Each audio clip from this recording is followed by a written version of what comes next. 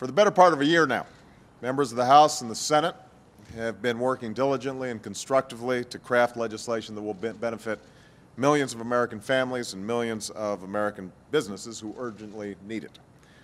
For the first time ever, they've passed bills through every single committee responsible for reform. They've brought us closer than we have ever been to passing health insurance reform on behalf of the American people. Now's the time to finish the job. The bill that the House has produced will provide stability and security for Americans who have insurance, quality, affordable options for those who don't, and lower costs for American families and American businesses. And as I've insisted from the beginning, it is a bill that is fully paid for and will actually reduce our long-term federal deficit. Now, no bill can ever contain everything that everybody wants or please every constituency in every district. That's an impossible task.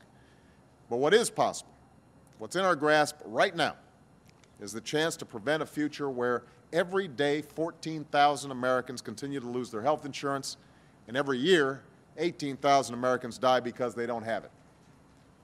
A future where crushing costs keep small businesses from succeeding and big businesses from competing in the global economy.